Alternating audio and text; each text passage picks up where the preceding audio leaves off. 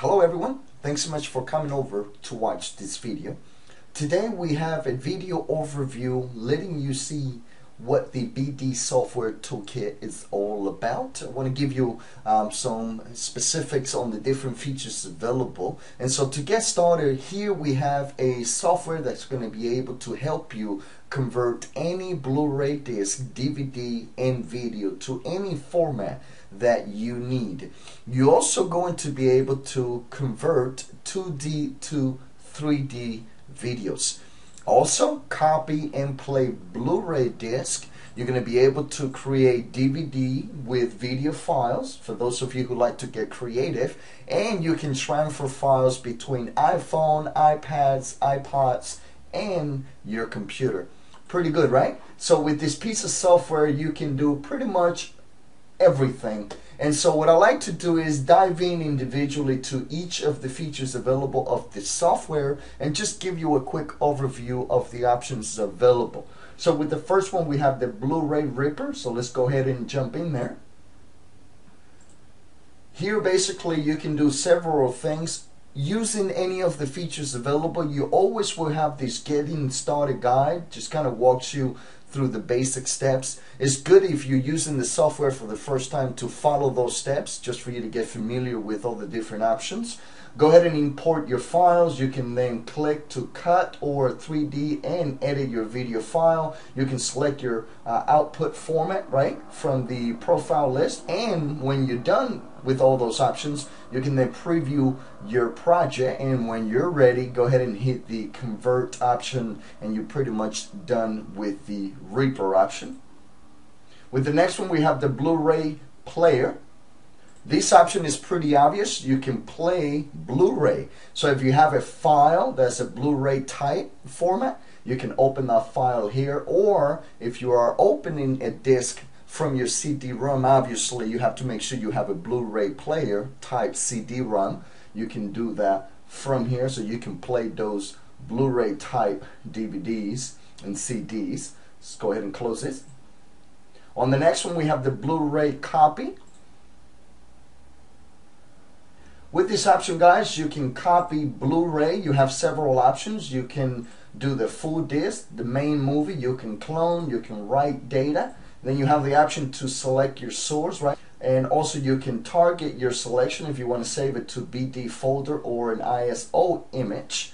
When you're done with all these basic options, you have other options down here. You can give this a label name, target size, how many copies you want, etc. When you're done with all the different options, you can then hit the start button and wait for the progress to finish, and you're pretty much done copying your Blu-ray. The next one is the DVD creator. With this option, guys, you can basically create your own DVD using video files. And again, there is the getting started guide. Just follow the basics. You have some default templates that are built in with this feature. For those of you who are getting started, you may want to go ahead and choose one of those. And you have the option to select your label, right? Give this a name, the destination. You have the estimated capacity of your project, the writing speed, the copies that you want, the DVD type, etc. And you can select no menu if you don't want to have a menu. So you can click, to import a video file, edit that video file, add your audio tracks, your subtitles, etc. You have all those options above here. Some preferences for those of you who want to get a little bit more specific. When you're done editing all your options, guys, you just hit the burn button here and you're done with creating your DVD. You can save it to your computer or to a DVD CD. With the next one we have the 3D converter.